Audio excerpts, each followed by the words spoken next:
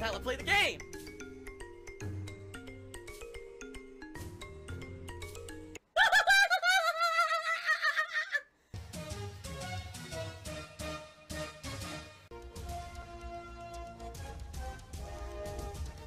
Oh my god!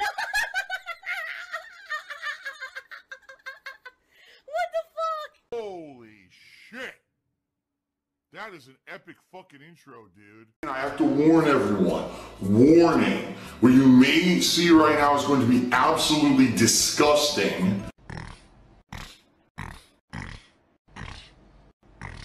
Sound good? Alright, sounds good to me. I tried a new kind of food, a new kind of cultural cuisine yesterday for the first time ever. Ladies and gentlemen, the type of food that I had yesterday for the first time ever was Hawaiian food.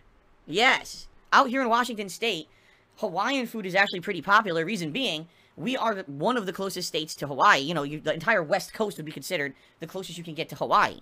And so some Hawaiians move here, and then they start their own restaurants and the like. There's actually a whole chain here called Aloha Grill. We didn't go there. We actually ordered from a local, small-time, you know, it's a local restaurant, a real chef from Hawaii.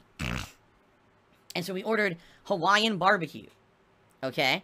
And my wife, did it have Spam? Someone just asked, did it have Spam? Spam is actually very popular in Hawaiian cuisine. Canned ham is popular in Hawaiian cuisine. Figure that one out. I couldn't tell you why, okay? But it is. No, we did not order the Spam. We ordered the barbecue-style stuff. So my wife got a variety of meats, and I got a fish and meat plate. And I personally tried the barbecue beef, and there was this kind of fish. I can't remember, was it basu or something? I can't remember. It was some kind of a breaded fish. And so first of all, the meat, the barbecue beef. Oh my god. Dude, it was so good. It was tender. It was full of flavor. And the thing is, normally when you get barbecue, you either get a smoky flavor or you get that strong, like, barbecue sauce taste. No, this barbecue was actually kind of sweet. It had, like, a sweetness to it. And I'm wondering if it's because they put pineapple juice in a lot of stuff. It was good, man. It was like, wow, it's tender, it's juicy, and it was very sweet. Man, that's good. And then I got, like I said, I got this fish. And I don't know what kind of fish it was, but here's the thing, and here's why I liked it a lot. Unlike other fish, usually when you get a breaded fish, it has a very strong fishy taste, let's be honest. And usually what you need to have like tartar sauce or something to dip it in. And that way it has that acidic, vinegary bite, and it counters the fishy taste. This fish did not taste fishy. It was kind of like you had a little bit of the fishy taste, but it actually had an interesting flavor. It was better, I feel, than like a breaded cod or whatever, or breaded tilapia. I've had a lot of different fish, but this just tasted better to me. So I was actually really impressed. I was like, this is actually really good food. Now, my wife ended up getting a barbecue chicken and barbecue spare rib combo plate. That also, I had a piece of each. Oh my god. So I don't know what they put into their barbecue, the Hawaiian chefs, but man, that barbecue it's totally different from what you would expect from like American barbecue. It doesn't taste at all like American barbecue. But man, it was good. I was like, this is like, again, it kind of opened our eyes to another cultural cuisine we've never had. And trying it for the first time, we're like, dude, this is really effing good. Like, and now I want to try other stuff from there. Because like people have just said, they actually make different kinds of things with Spam, which is ridiculous in my opinion, but hey, maybe it's good. They also have these rice roll things that have all kinds of meat and stuff in them. It just seems really interesting. So anyway, we're interested in trying it again. Obviously not right away, but I definitely would like to order from there again and try out Hawaiian cuisine. It was impressively good. And it was good value, too. Like, for the same price that you would order a dinner anywhere else, they gave us, like, insane amounts of food. Like, this is ridiculous, man. So, thumbs up to Hawaiian barbecue is all I have to say. It was really, really good. I loved red meat. Alright. The beautician wants to know what is the name of my condition. It's called Gouty McGoudinson syndrome. What happens is if I eat any red meat or shellfish, or if I have a single drip of alcohol, my foot swells up to the size of a giant bloated balloon and explodes. Great news! If you would all please direct your attention to the top of the stream. Yes, ladies and gentlemen, it is official. We did it. We hit the sub goal for April. Bozo mode. Now, as I promised you guys, this month we are not moving the goalpost. We are not having tier 2, tier 3 sub goals. Once we hit it, we hit it. Alright? And I want to say, obviously, thank you to Only Iced Coffee, who gifted a ridiculous amount of subs this month to make it happen. So, thank you guys for all the support and allowing me to hit the sub goal for the month. This means multiple things. First of all, it means, yes, the retro replay is happening. Now, I haven't set it up or anything yet. I will set it up soon. Basically, I'll definitely set it up by the end of April. What's going to happen is you guys are going to be able to start nominating games. Now, here's the criteria. Has to be a game that I played in 2015 or earlier. It has to be a game that since then I have not already replayed. Okay? And also, although there may be some exceptions, it can't be a game that's, like, insanely long. Like, for example, no, I'm not going to play Skyrim right now. I thought it was a guy. I will very shortly, likely within the end of this week maybe, even, be putting up the ability for you guys to start nominating these games. Okay, that's number one. Then, once we get nominations in, it'll turn into a poll of the games that have been most nominated. People will vote, and once the vote determines the winner, that will be a full playthrough that I'm going to start up here on the channel, likely sometime in May. Wow! Now, when I do this event, it's going to be a marathon to launch it, meaning I'll have a day where all I do is play said game that you guys picked for the Retro Replay event. I'll play it 6-7 hours, we'll get a giant chunk into the game for that very first gameplay session. It'll be like a celebration, alright? In addition to that, during that marathon event, there will also be a DSP Tries It episode that'll happen. Yes, as well, that'll also be happening. And it's going to be, yes, ladies and gentlemen, Chef Boyardee. I'm actually going to try Chef Boyardee canned pasta. I'm sure it's going to be absolutely delicious gourmet. So I said I like penis because it's easy to eat.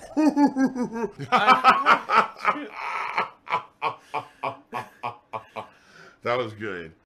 Slippy Jimmy cheered again. He says, that sucks. You should be able to be left alone when you're not here. What was the drama attempt so we can have a laugh at it? Oh, there was more than one.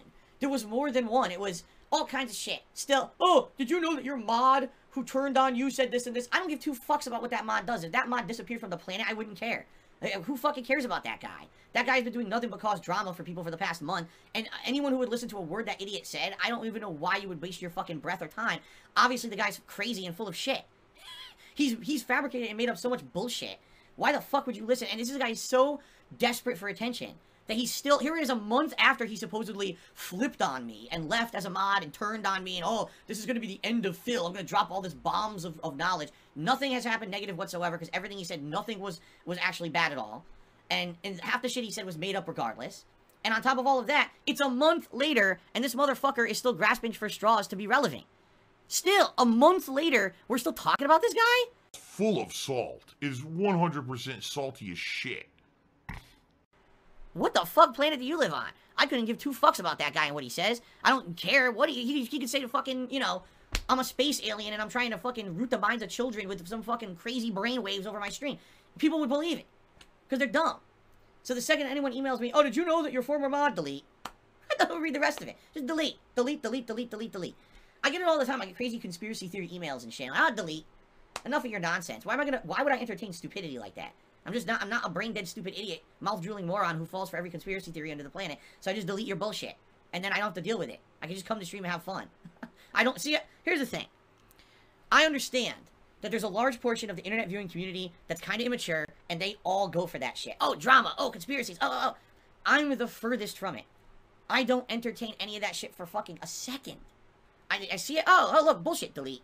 I don't care. I don't pay attention to any of the nonsense. You just completely ignore it and move on with my day and have a good day of streaming with you guys and just, there's not even worth addressing any of the shit that people talk about because it's such a waste of everyone's fucking time. You have to be an idiot to waste your time with that. Snort! You mean this? There you go, thank you. Slippy Jimmy cheers. I'm sorry so many negative people gravitate towards you. I have no idea how anyone could deal with it. Well, listen, at this point I'm a pro at it. You know? I've dealt with it for over a decade. This fucking bullshit nonsense every day. It's like, the thing is, it kind of like, just like anything, alright? You get desensitized to it. Like at first, the first few times it happened, you're shocked. Oh my god, someone would say something terribly negative about me. Someone would make entire hour-long video montages trying to make me look like an asshole. Oh my god, someone would say something bad about me, defamatory about me or my family members. Oh my god, someone would try to reveal personal information about me that was, you know, that someone got from a hack or something. At first, you're shocked. But once it happens, day after day, month after month, year after year, you really get desensitized to it. I had to lie about things because I had to protect my family, right? And you realize that there's, sadly, a large group of people on the internet who are scumbags. They have no morals, They have no principles, and they certainly don't have any conscience. They just do whatever they feel like because they feel like they can get away with it because they're anonymous on the internet. They do not care about who they hurt. They do not care about what means they go to cause any kind of an end. For them, it's just about, I got attention today. I concretely affected someone's life today because likely in real life, these people are nobodies, right? Or else why would they care so much about what's going on the internet? If they had a life to distract them from the internet, they wouldn't be on the internet wasting their time all day anyway. So, for me, it just has become such a desensitized thing that it's like every day I expect there will be new drama that I have nothing to do with. Every day people will try to suck me into said drama. Every day, someone will say something newly crazy, stupid conspiracy theory about me, and I just shrug and say, I don't care. I ignore it. And I move on with my day, and guess what? Since I started with that philosophy, things have been a lot better, man. Really. Things have just been a lot better in my life overall. Since I said, fuck all that, ignore it, and just move on and do positive stuff. So, that's my mentality. They can have their own crazy, dramatic world where they all circle jerk each other into oblivion. I don't care. I just do my own thing positively on my streams. Okay?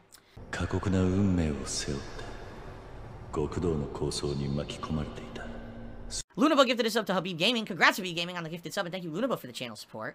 Mythical cheered said, will you be a goblin this year for Halloween? Yes, definitely.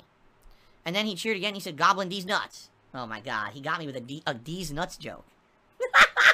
He got me with a D's nuts joke. Damn, it's been a long time since there's been a D's nuts joke on my stream. Mr. Hurdy-Gurdy Man's Dargs7? What the fuck? He says, I can't even read your name, dude. Your name at this point has gotten so ridiculous. You have so many sock accounts that I can't even keep track nor read the name anymore. But anyway, he says, this is the content I love. I wish you would kick back and have special feature-length pre-streams. Crack open a gin and cherry juice and just that. A gin and cherry juice? Wouldn't that be counterproductive? Because the purpose of the cherry juice is to reduce my acid levels in my body so I don't get a gout outbreak. But if I'm drinking gin, that's raising that exacerbates the existing acid levels in the body.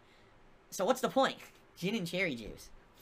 By the way, if you're not aware, cherry juice tastes nasty. I only want 1 cup of it a day because, man, it's not something I would drink outside of that. Nope, that's my lie. Got him. Got him. Lie there, you liar, you. I'm good at lying. That's right, it's not an outbreak, it's a gout break. There you go. Luckily, I haven't had a gout break in many, many years. Every once in a while, I'll get a day where, like, my toe is a little sore. But usually, I haven't had a major gout break. I would say since, like, 2017 was the last time.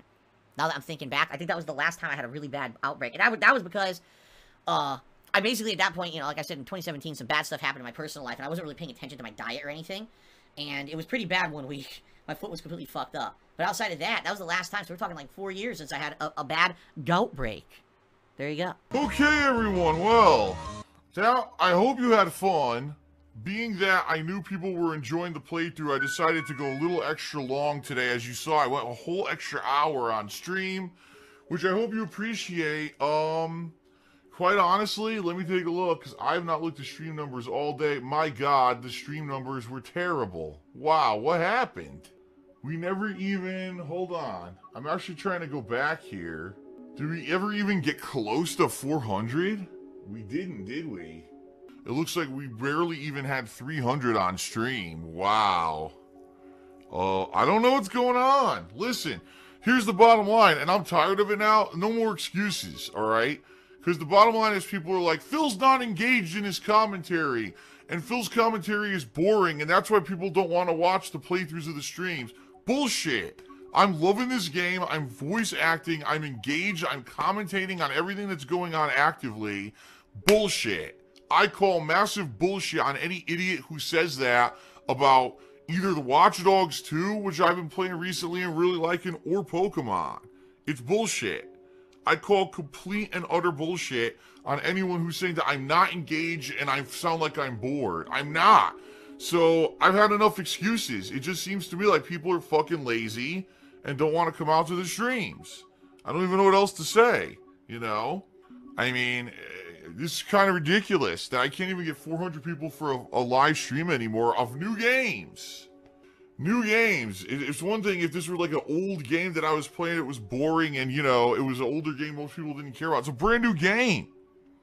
And I can't even get 400 people on stream. I mean, it's ridiculous. There's still this back here. And it's still in the back of my neck, the back of my head, the back of my mind, and it's always telling me it's WWE Champions time. I love it. I love it. Is a mobile game addict. Phil has indoctrinated children who send him money, blatantly milking for money. It's a money pit. It's gone, just gone like that. In an instant, fucking gone. I just care about money. That I just can't help it. By eBay. Contributions are mandatory, but I need your help. I am appealing directly to you. No decency, no respect, no common sense, no fucking maturity. Is the guy who just doesn't get reality.